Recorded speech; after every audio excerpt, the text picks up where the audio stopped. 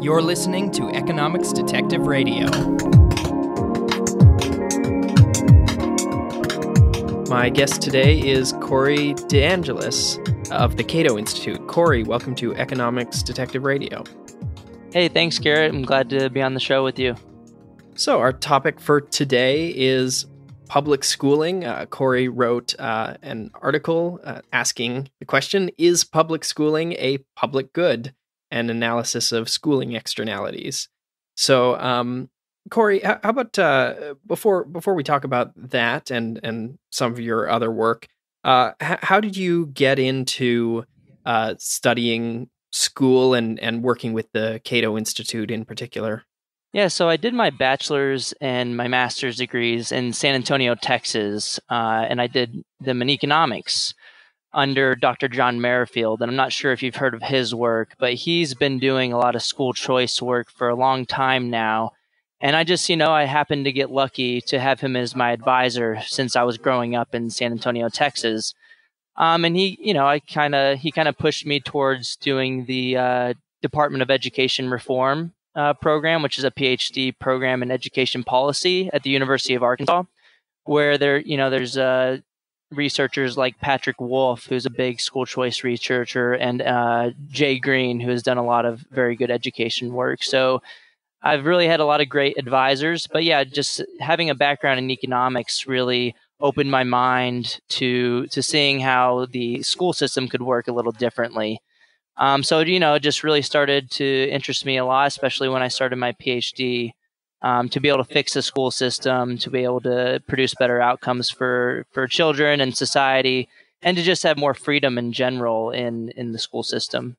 Yeah, it's an interesting topic and an important one because we make people spend a big chunk of their lives in schools. So if we're administering them badly or if we're creating bad incentives, it has a potentially large impact on society. What's especially interesting is we all kind of grow up in this, the world that we have, and everybody's kind of had schooling, and grown up in this world where it's just kind of expected that everybody goes to school from, at least K through 12, and we even have society pushing us even further to go do our undergraduate degrees or even master's degrees or further. And, our parents had it this way as well, and their parents had it this way. I think people just kind of get used to this society that we've lived in. And when you actually get out of the K through 12 system and start to look back, it kind of, for me at least, it was really kind of it kind of blew my mind that, we sit in these classrooms for so long. And, there's just huge opportunity costs. And it's just really important to understand that things can be done differently. Yeah, and it's all justified on the basis of learning, but having graduated from K through 12 and gone out into the world and started learning independently, I sort of realized that, man, sitting in that classroom is not the optimal way to learn. Listeners right now are learning, listening to podcasts and learning in their free time.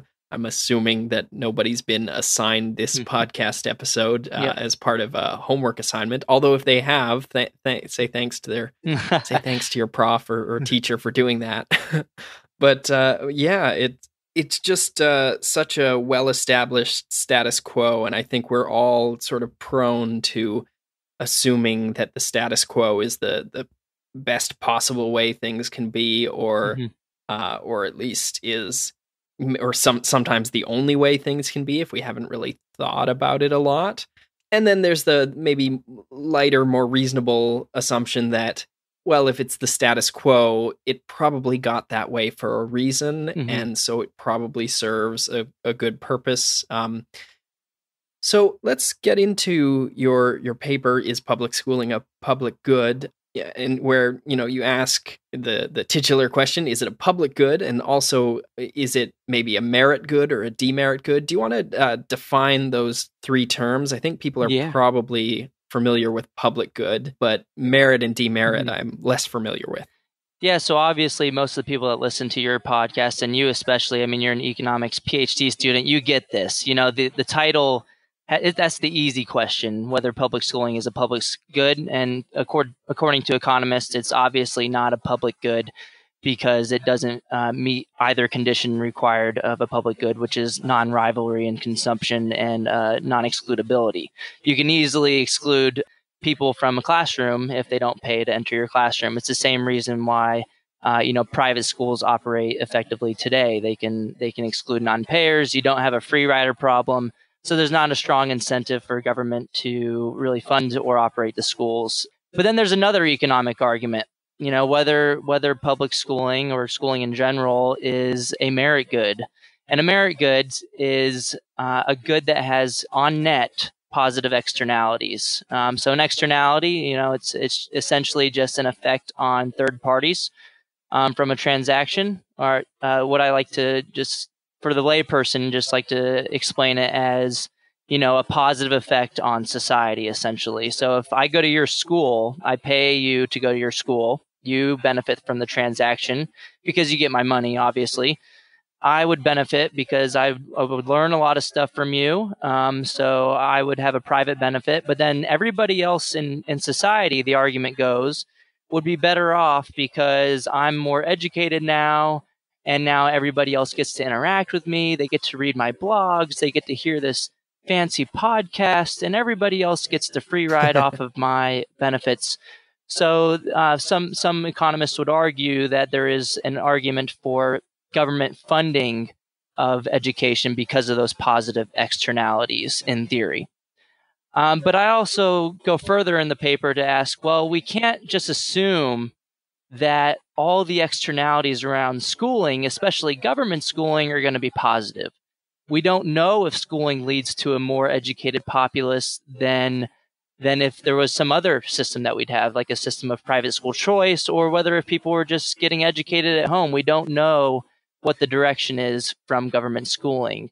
But then there's also other externalities that are around schooling, such as obedience. So the compulsory education system from Prussia was really about obedience, not so much about education. And you can make an argument that obedience is actually on net a positive thing. If people are less likely to break the law, they're less likely to steal things from you, that could be a positive externality. But obedience could be a negative thing as well if more obedient citizens are just less likely to do new things or think outside of the box. So in this paper, essentially, I tried to add up all of the theoretical externalities around government schooling that I can think of, and and I used the best evidence that we have on all these different subjects. And I try to calculate a net externality to see if it's truly a merit good or a demerit good. And just to define demerit good, it would be a good with net negative externalities or negative effects on society overall. Right. So, and by society, you mean people not subject to the transaction itself, right? So the benefits to you and me when we transact are generally going to be taken into account in the price we negotiate when we when I sell you services or vice versa. Yeah, so it's the third party of the transaction, right? It's not the producer of the schooling or the consumer of the schooling. It's everybody else essentially. Yeah. So and you're specifically looking at government schooling. So the implied alternative would be not unschooling, but private schools or charter schools. What's your counterfactual? So the counterfactual in this study is private schools of choice. So we have a lot of evidence on the effects of private school choice programs, which we could talk a little bit more about the design of those studies.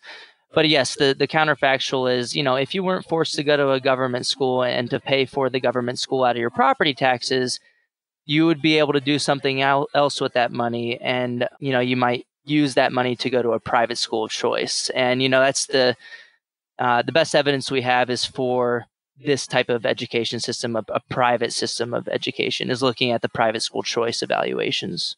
But it's true that, if you weren't forced to go to government schooling, it could also be that you just don't go to school at all. But, we have a lot of evidence that before people before we even had public schools and before people were compelled to go to schools, they were, a large chunk of the population, of the school age population, was already going to school anyway. So I think the best, the best counterfactual to use is attending a private school of choice, and it's the best. If we're going to use scientific evidence, it's the best counterfactual to use. Right. So you're trying to there are a lot of studies that look at, one specific element of, okay, we introduce some level of choice into this area, and this thing changed. You're trying to bring all that evidence together and say, okay, on many different aspects, what is the preponderance of the evidence say? Does it say that that this school choice as an alternative to government schooling without choice is positive, negative? Let's talk about which externalities you looked at. So you have a set of externalities that are basically amount to how educated is the populace in terms of math, reading scores, graduation rates. Tell me about those and the studies that look at them. Yeah, so the bulk of the estimates that we have for educated populace, I get from a meta-analytic review of the evidence. So, I look at all the experimental evaluations of voucher programs in the United States. There are about 21 around the world that use random assignment, but in the United States, there's only about 17 random assignment evaluations. And I use the meta-analytic average of these studies to find, what the evidence says on what the effect of voucher programs is on math and reading test scores. And, if you're not familiar with the school choice evidence, the way that, that we get at random assignment here and experimental about, results is the fact that, when more kids want to use a voucher program than there are slots available, the government says that these programs must use random lottery to determine who gets access to the program. So what we have in the school choice literature is a robust set of evidence using random assignment methodology. We don't have to use many assumptions. We just have to assume that central limit theorem is working as theorized, and we can actually get the causal effects of these studies. So I do the analysis separately for math and reading test scores. The way I get at a monetary benefit is I use a study by Eric Hanishek published in 2011. And what he finds is that essentially a 1 standard deviation increase in test scores is associated with around a 13% increase in lifetime earnings. So yes, the Hanishek study is correlational, but it's the best study I have to monetize these test score effects to try to find a net externality on society as a whole. So I do it separately for math and reading, but then I also do effects on graduation rates too. So I look at that evidence and look at what the evidence says on graduation rates, monetize that, and I also find an externality based on that evidence as well. Right. Yeah. So the strange thing here is that the students are a party to the transaction, and so we should kind of think of them as choosing. In one scenario, they choose their school, and in another, they don't. But I guess you could think of choice of school as kind of like a lottery where there's some chance that you graduate and some chance that you don't. Although, of course, there's a big element of your own choice there. If people were truly homo economicus, then it would be hard to explain why anyone would not graduate high school unless they were it had a tremendous psychic cost to just doing the bare minimum to pass. Yeah, I think the way to explain like the graduation rate studies, it's not a selection bias thing because everybody's selected into the lottery, and losers, losers of the lottery, not losers in general, but the losers of the lottery, they were just less likely to graduate from high school. I think part of that is that private schools have a competitive incentive to, keep their students interested. A lot of just dropping out is just you don't want to be there anymore and you're not interested in sitting in class every day. So maybe that the culture at the school is better. Maybe that, the students actually feel like they're learning more. But I do think that based on these studies, we can say it's the effect of the private schools relative to the government schools. Yeah, and as your paper says, that the meta-analysis of 16 U.S. experimental studies finds no statistically significant effect on reading scores, but it does increase math scores by around 7% of a standard deviation. So, I mean, that kind of lines up with my intuition around what a school can and can't do, because thinking back to schooling, the kids who were good at reading were the ones who read in their spare time. So, having a better or worse English teacher, I don't think would have a big effect on that. But math is something that you definitely learn in a classroom for the most part. Of course, I grew up before the age of Khan Academy, so I can't speak to that. But it seems that most of the math you learn is directed by a teacher, and that the quality of the school and, by extension, the teacher would affect your ability to do math.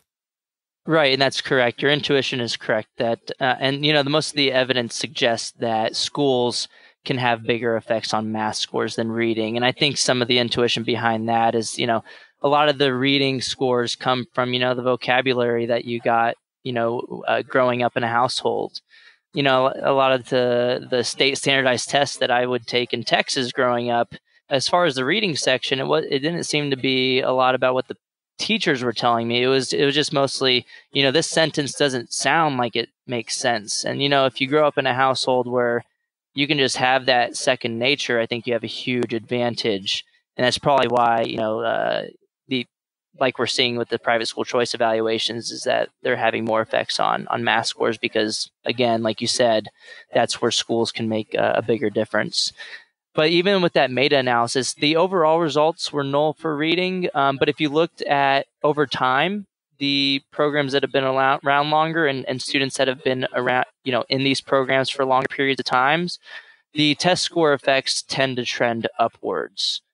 So by the fourth year, the math and reading scores were both statistically significant and positive. And I think the reason for that is because when students switch a school for any reason, they lose ground on math and reading achievement just from switching schools. So a lot of research has been done that finds that, just switching schools in that first year has around, a tenth to a fifth of a standard deviation reduction in test scores.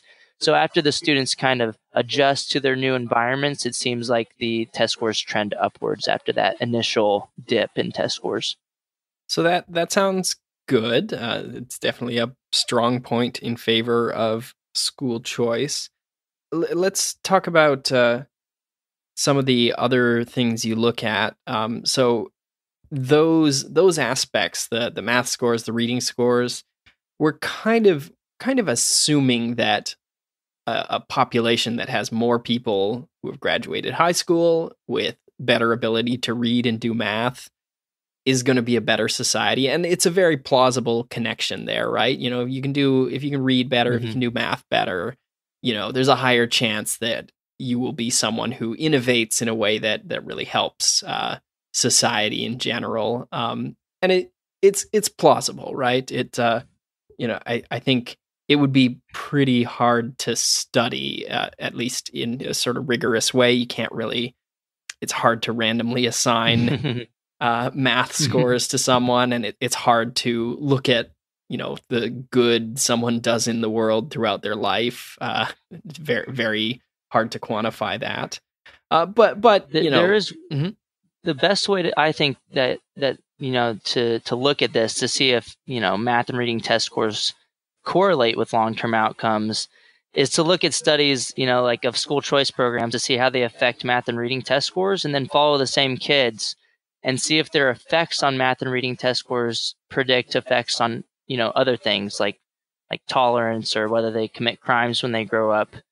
There's actually a recent American Enterprise Institute report out by Dr. Wolf and his colleagues that find that a lot of the school choice evidence, the effects on math and reading test scores do not predict effects on longer term outcomes.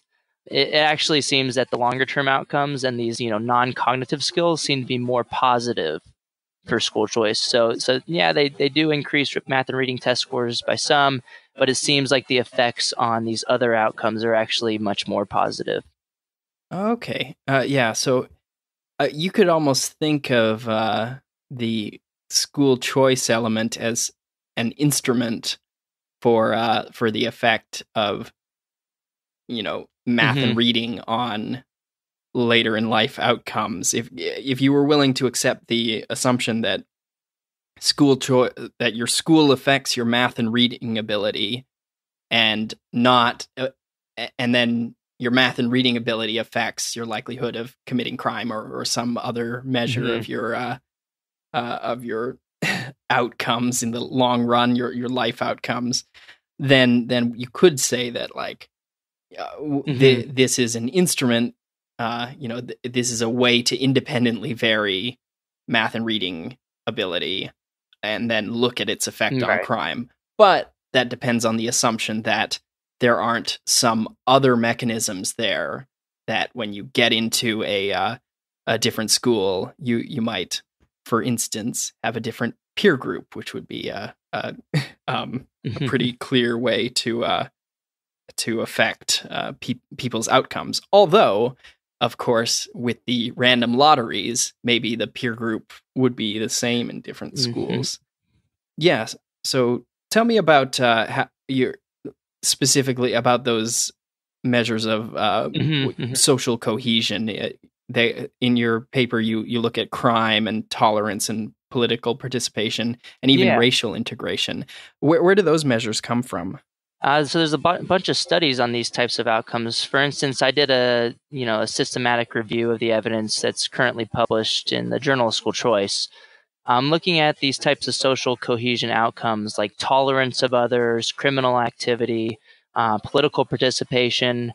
And the review of the evidence that I did was experimental and quasi-experimental studies.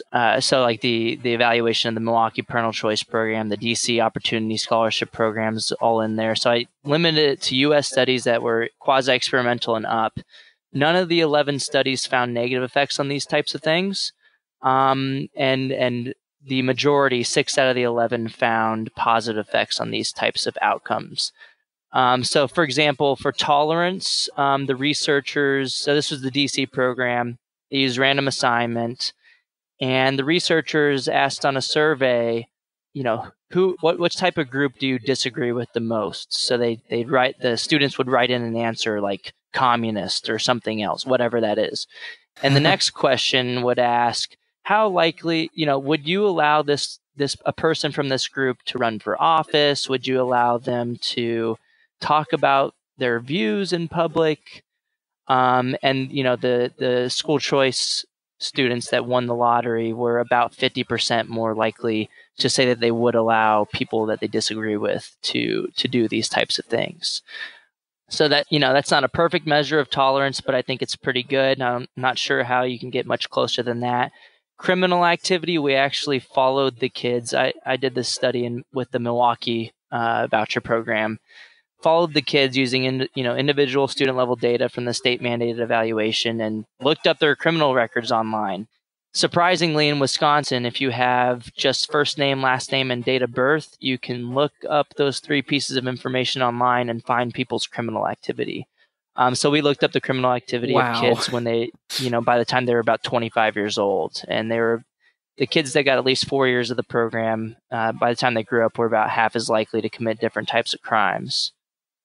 So it's kind of it's weird for me because I don't like that invasion of privacy, but I like it as a social scientist because I was able to get my hands on the data and produce a nice study.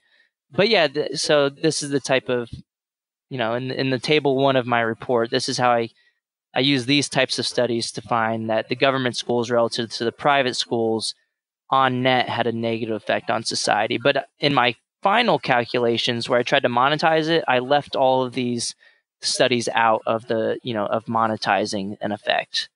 So I argue that the monetized effect that I find of around $1 trillion in my conservative model is extremely conservative because I assume that the benefits to social cohesion are just zero, which is probably not the case. Yeah. So that's social cohesion excluding you do include crime, correct? In your measure of the monetization of the benefits. Crime, I was able to find a study to, calculate the social cost of a felony. But I only took, Mm, like that study also found that misdemeanors were reduced. But I couldn't find a strong measure for that and totally just assumed that, all of those types of benefits were zero. But, for stuff like tolerance and political participation and racial integration, I couldn't find very strong evidence, to try to get attach a number to those types of outcomes. So I just left those as zero and said, these are conservative estimates because I don't want to, overstate the case. right. So we should think of your estimates as a lower bound. Let's talk about that process of assigning a monetary value to school choice vis-a-vis the lack of school choice. It's I mean, it's what we ultimately want to know is is is one system better than another, and so you could just have a list of, okay, there's this effect and that effect, and Mm-hmm, since they mm-hmm. pretty much all go in the same direction, you could come to a pretty strong conclusion. But in cases where you have some positive and some negative effects, you have to have some way of weighing them against each other and saying, okay, what should be our biggest concern? And so that's why, in policy analysis, we Yeah, yeah. often bring things all down to a dollar value, or dollar equivalents. So tell me about that process of taking these various disparate effects and assigning them dollar values. How did you go about doing that? Yeah, so I tried to use the most conservative estimates possible. So, like for example, in one, you know, I use two sets of assumptions, but I mostly cite my conservative, 1 point something trillion effect. And the way I do that is I assume that the reading test scores are the legitimate test score effects, which are zero. So I essentially just make that a zero. And then, like taxpayer costs, obviously private schools, cost a lot less than public schools. And I calculate that two different ways. For example, one is that I just look at, the voucher programs that are in place right now, and I see how much the average value of the voucher is compared to the traditional public school funding amount. So, this website called EdChoice, which, used to be called the Friedman Foundation for Educational Choice, has a lot of information on private school choice around the United States. And, they find that about the average voucher amount is about 59% of the per pupil funding amount in public schools. So if you spread that 59%, 55% lower costs across 50.477 million students in the United States that attend public schools, you get a pretty large cost savings. That's one way I calculated that, but I even took a more conservative way to do it than that, which is to just compare using the federal government's data on how much private school tuition is compared to public school expenditures, and I just take the difference between those averages and then multiply them across again the about 50 million public school students in the United States. So I try to report a lot of different types of I try to use different types of calculations and always go with the more conservative one. Like with graduation rates also. The only experiment that exists found a 21 percentage point increase in graduation from using a voucher program. Instead of using that, I used the quasi experiment that found a 3 percentage point increase. Mm. Just because, again, I don't want to overstate the case. And again, yeah, I do think it's important to assign numbers to these things because otherwise you just see table one, and you see negative, negative, negative. You have no idea how influential or how, what the magnitude of these effects are. Yeah. It's very interesting that you're trying to be as conservative as possible, because I think Cato has a reputation as being, it's an Cato has a position, right? Mm-hmm. And sometimes people want to dismiss Mm-hmm. any research coming out of Cato or any similar organization as, oh, well, Mm-hmm. that's biased, Mm-hmm. right? But it's pretty clear that by taking the lowest estimates, or the estimates that are most favorable to non-school choice and least Mm-hmm. favorable to school choice, and using those for your estimates in each case, that the number you come to, which by the way is Mm-hmm. 1.331 trillion 2017 dollars in savings from switching the entire United States to a school voucher system. Yeah, so that would be a universal program, not forcing anybody to go to government schools, letting all 50 million children go to a private school of their choice. And it's important to note that the 1.3 trillion is the net present value over the lifetime of one cohort of students in K through 12. So each cohort of students, it could be, about at least 1.3 trillion over their lifetimes of an effect on the United States overall. Okay, and so if you have, let me think about this. That's a discounted value, but roughly speaking, if you have many overlapping cohorts and they're all roughly the same Mm-hmm. size and generate the same savings, then that would be a savings of 1.3 trillion per year. Yeah, but there might be diminishing returns, so you got to consider those things as well. That's why I didn't try to in the report. I didn't try to multiply it out over cohorts or anything. Just say, look, I'm just taking a snapshot of the K through 12 system right now, and this is the negative effect it seems to have over the lifetime of this cohort of students. And not sure how much we can say beyond that, just because of diminishing returns and the external validity of these studies and whether they can apply to future cohorts or different systems. Yeah, and in that conservative estimate, I'll point out that about 0.889 trillion of the effect comes of the savings of switching to school choice comes from the savings to taxpayers. And I should point out that even researchers who are very skeptical of school choice generally find that it lowers costs. Like that particular point is not contested. Yeah, that's the easy one, and it's like the biggest savings is to the taxpayer because private school choice bills are written in ways to force these kind of savings. It's written in the law, so there's no real argument to be made about it.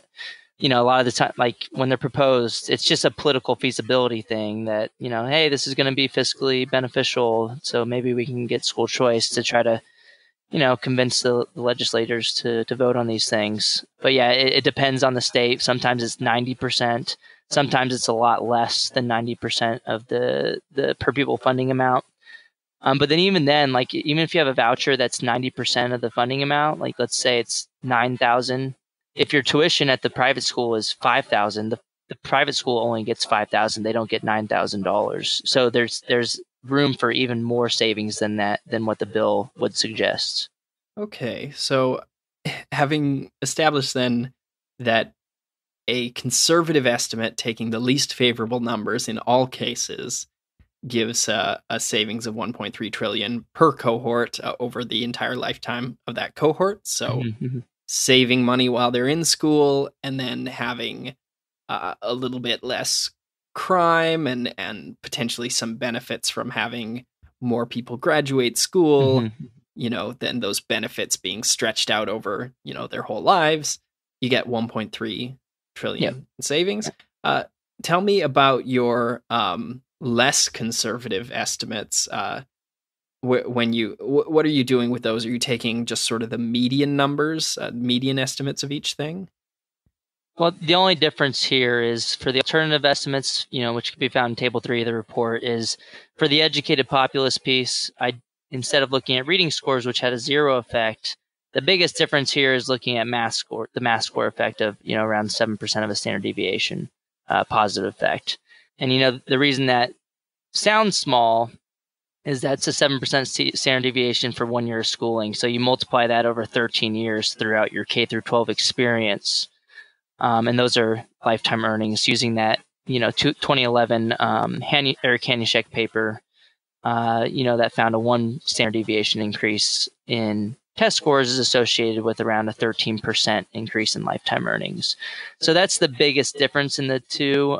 Other than that, the taxpayer costs, I used actually the more realistic taxpayer benefit calculation by using the EdChoice number, saying that, the vouchers are typically, on average in the United States, 59% of the amount that's spent in traditional public schools. And, just in case the listeners aren't familiar with how much is spent in the United States, it's over $13,000 per year per student in traditional public schools. So, 59% of that is around the average voucher amount.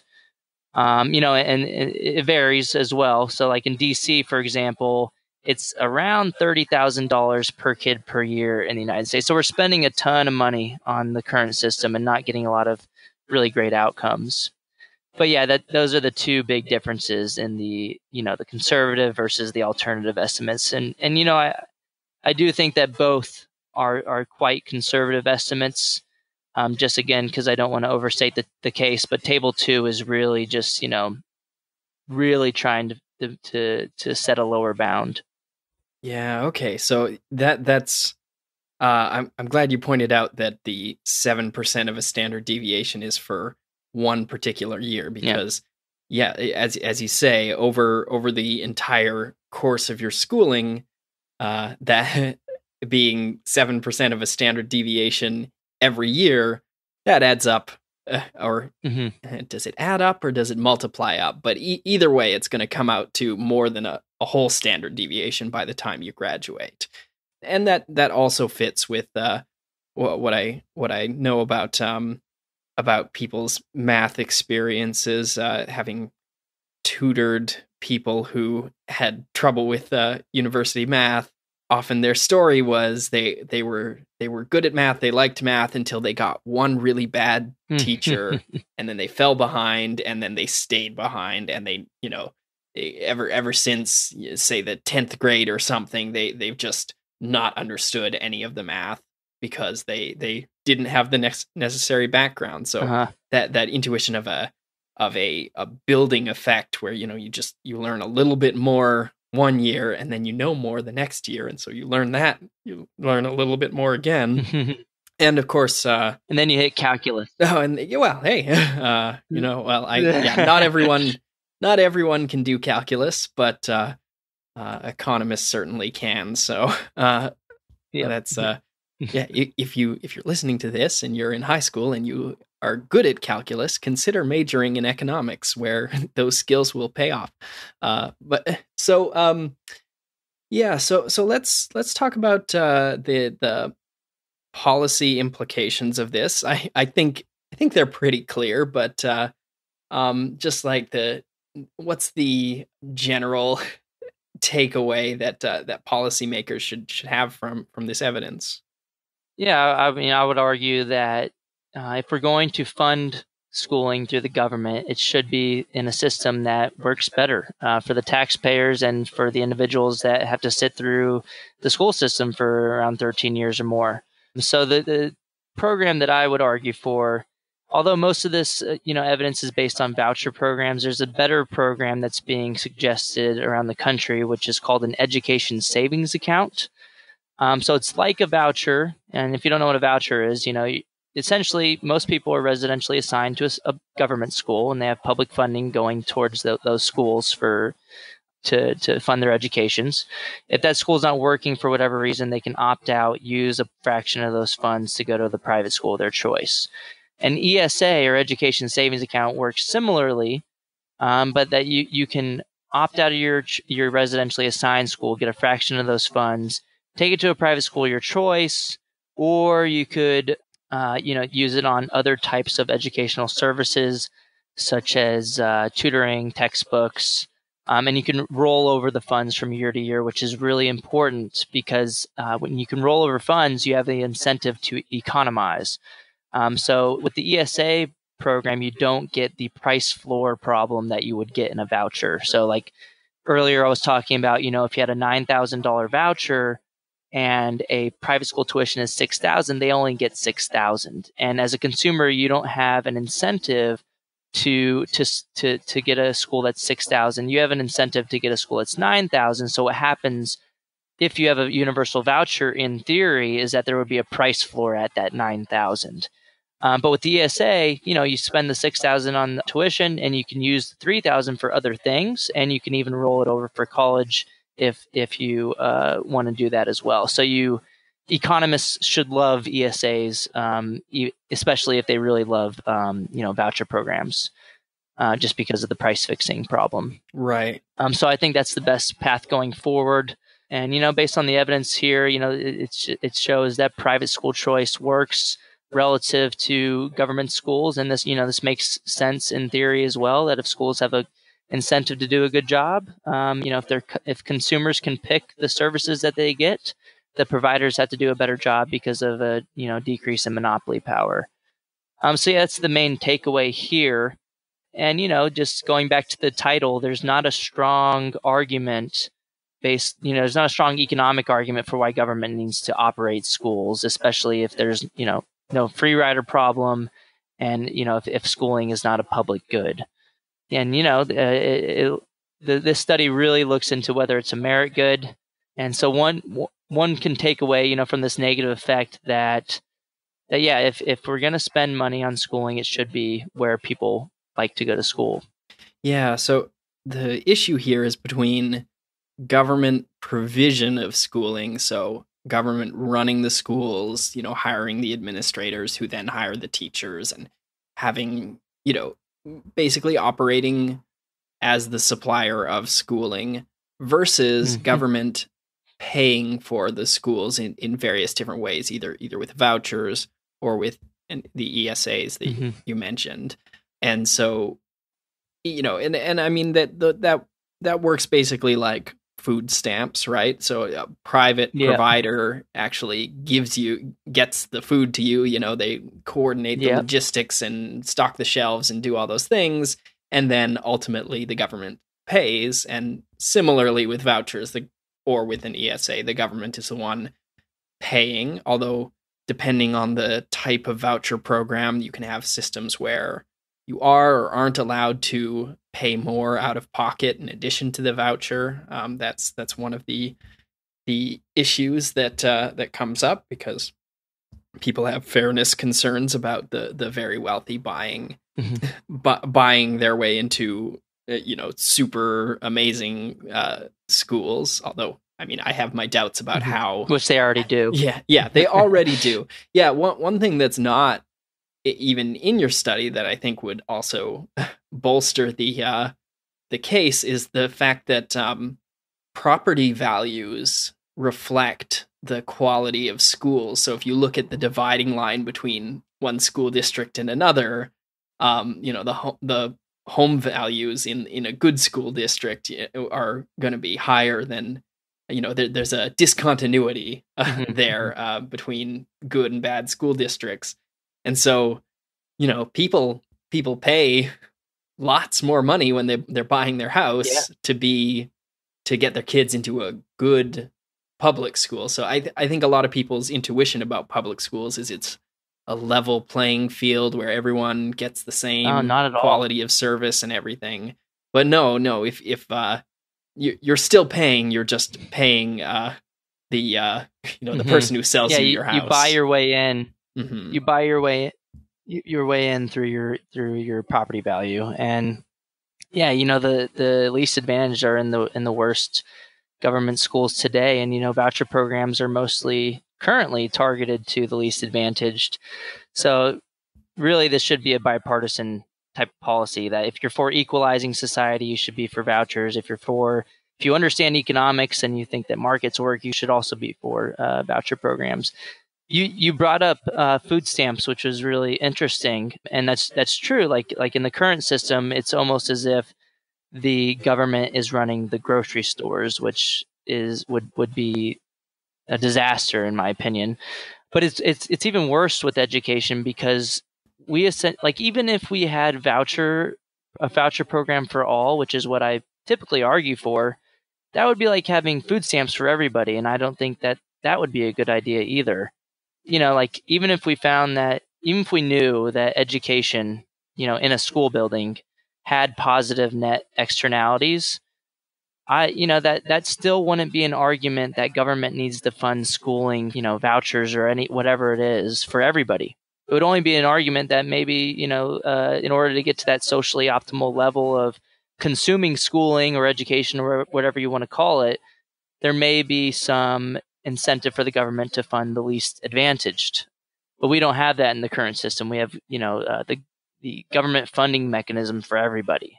Yeah. And even if we have a universal voucher programs, it's similar. It would be similar to having food stamps for all. Yeah. Actually, when I think about it, that ESA program you mentioned, where it's a voucher but you can roll it over, if it's applied to everyone, it's kind of like a basic income, but just for young people, for people in the schooling phase of their life, one could imagine having that program and then just having it switch over to being a basic income once someone's done school. And it sort of has that structure of, you give everyone a certain amount of money, and it's fungible. Mm-hmm. It's like cash, so people can spend it how they want. And, it's no coincidence that Milton Friedman, who's suggested the school vouchers, I think they were originally his suggestion. That's well, correct. John Stuart Mill talked about it On Liberty. Oh, okay. In chapter 3. So Friedman popularized it in the 20th century. In any case, he did for sure. And and it's it's no coincidence that Friedman and other people who have supported school vouchers in the past have been positive towards different versions of a basic income. For Friedman, it was the negative income tax, but that's close to equivalent. Mm-hmm. It's just a different mechanism for delivering it. Yeah, and Friedman also argued that you could have the voucher, at higher amounts for lower income individuals. So kind of like having less of a food stamp for all. I'm not sure if he preferred that policy, but he did write about it and said, if this is an option that you could, if you care about, equalizing society, or if that's your main goal, that you could, give it to everybody, but have a sliding scale based on your income levels. Yeah. And I mean, if you were going to have any kind of phase out, it would have to be gradual like that. You would not want an abrupt cutoff at the poverty line or something, because then, of course, you create a welfare cliff. And, which is what we have with which is what we have with a lot of voucher programs currently, which is a problem. They're essentially tied to the poverty level. Like I think the Milwaukee program's like 300% of the poverty level or something, and that creates a bad cutoff. People want to keep their K through 12 education funding, and people want to be successful as well. But you set up a system like that with cutoffs, it makes it makes that marginal consumer less willing to move up in the income brackets. Yeah, that's a big worry if you're sitting at 299% of the poverty line, and your boss says, "Hey, you've been working hard. How about I give you a raise?" Overtime. And you have to go, "Ooh, but if you give me a raise, I lose this voucher, and then I have to pay this amount more," and it's not a good incentive. So I mean, hopefully, to the extent that voucher programs are implemented in the future, they're done without creating these welfare cliffs or any kind of negative incentive for the parents, right? We want to create good incentives for schools, but we don't want to create bad incentives for parents while we're doing that. We also don't want to overregulate these programs. That's been, to be honest, that's been the biggest pain in the butt in the voucher debate currently, is that, there's a lot of people that support private school choice, but then we've kind of divided into two separate groups. And there's one of these, one group, which is me, the group that I belong to, which is, let's just let people pick the schools that work best for them, whether it's, if they raise test scores or not, whether they pick them based on, character education or academic achievement, let them pick. And then there's, these other reformers that just want to regulate the crap out of school choice programs. Right. And, essentially what you have over time is the private schools that start accepting this government money with all the regulations start to look a lot like the government schools. And you pretty much have the same problem over and over again. Yeah, there's an appeal to half measures that, okay, let's try to make everyone happy, even the people who really don't like this policy, and we'll address all their concerns, and we'll have regulations for this and this and this. And at a certain point, have you even reformed the system, or have you just changed it in superficial ways? Let's talk a little bit in the last few minutes we have about another short piece you wrote. It's titled, "We Shouldn't Need to Use Science to Grant Educational Freedom." Yeah. So we've just talked through your review of the science on school choice. Tell me about why the science is maybe not super consequential in terms of the choice of policy.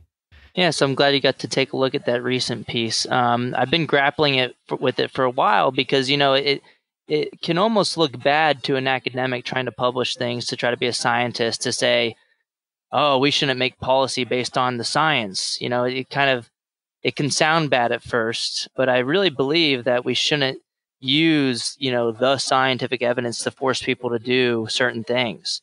And the example I use in that blog is, just imagine we randomly assigned thousands of families to government grocery stores, where the government decided what the optimal, grocery list was. And they produced all the food and stuff like that. And we found that, on average, the people that were randomly assigned to the government grocery stores got, they consumed fewer calories, or whatever metric one you use. They have a slightly lower BMI. I think a lot of people would say that it would be ridiculous to use that evidence to say, okay, now, look, you consume too many calories, and, we found this average effect. So everybody must now be assigned to a government grocery store where we pick the food that's best for everyone, for the good of the public, for the social good. I think a lot of people would find that crazy. What's concerning is a lot of people probably would like a society like that would actually like the government to do all these things, which is kind of crazy to me. But hopefully there's some of us left that would think that that's a little nuts. But even then, there's just a lot of limitations to what scientists can do with the information that they find. Even with random assignment experiments, everybody on this podcast should know that the way that random assignment works is partially because of the law of large numbers. That we know that on average, the treatment group and the control group are the same on observable and unobservable characteristics. And we can tell that the effect on average that we find is the effect of the treatment that we're randomly assigning people to. But that's just an average effect, right? We don't know that everybody that was randomly assigned to the government grocery store did better or worse with calories and health later on. We just know the average effect. So we shouldn't use policies about average groups to tell individual people what they can or can't do. So I think that's one of the problems. And other problems are that, central planners often use, experiments from a couple of years ago, and it could be that the government grocery stores got worse over time, or that the private grocery stores got better. So you could be limiting people's freedom based on irrelevant information. So this is the external validity problem. I'm sure everybody's heard this one before. And then also, experimental effects only apply to the group that you're looking at. So cohorts of students or people change over time. People learn from their mistakes about choosing bad things. So it could be that the effects are no longer valid when the new policy is being put into place. So there's so many problems. Even if we're basing the policy based on experimental studies, which is the best thing that we have, there are still tons of problems when you try to make the best decisions for individuals. And, this is the basic knowledge problem that Hayek and others have brought up, that central planners just don't have the ability, even using the best scientific tools we have, to make decisions for individuals that are diverse, that change over time. Yeah, I mean, what I think you're touching on is just the presumption of liberty, right? Or the idea that unless there's a Mhm.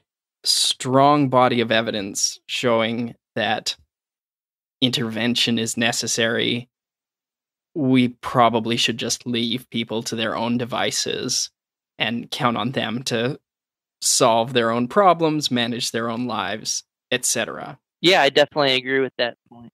Yeah, so we're running low on time. So, do you want to give your concluding thoughts on this issue? What should a listener who's listened to this whole conversation take away as sort of the central message?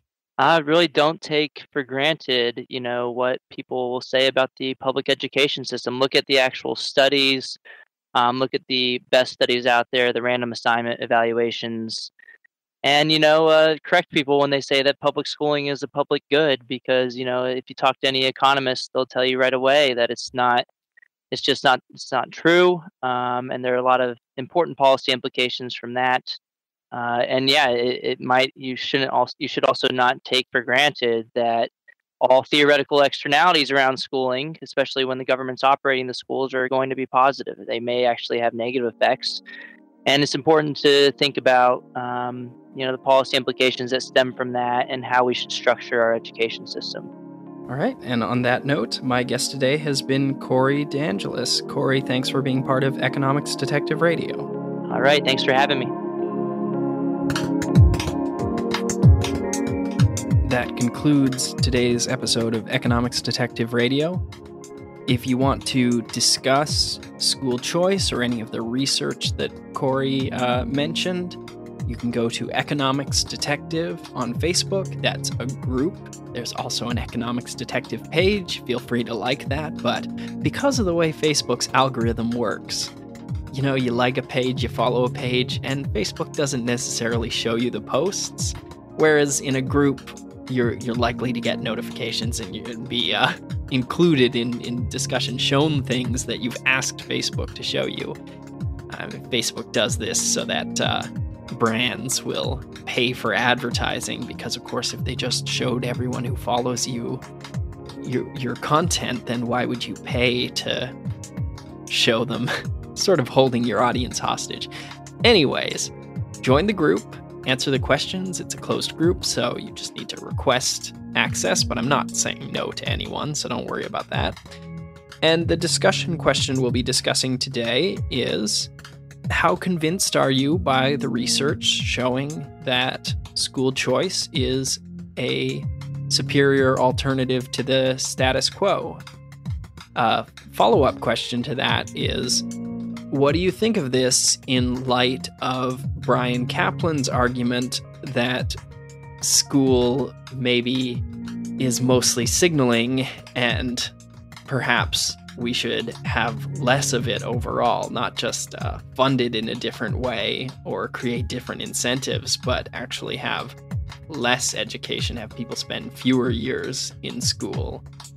Which argument do you find more convincing? Would you prefer a world of less school or a world of the same amount of school but funded through vouchers? Or the status quo? Or some different alternative? Let me know in the Facebook group. Thanks, and I'll be back soon.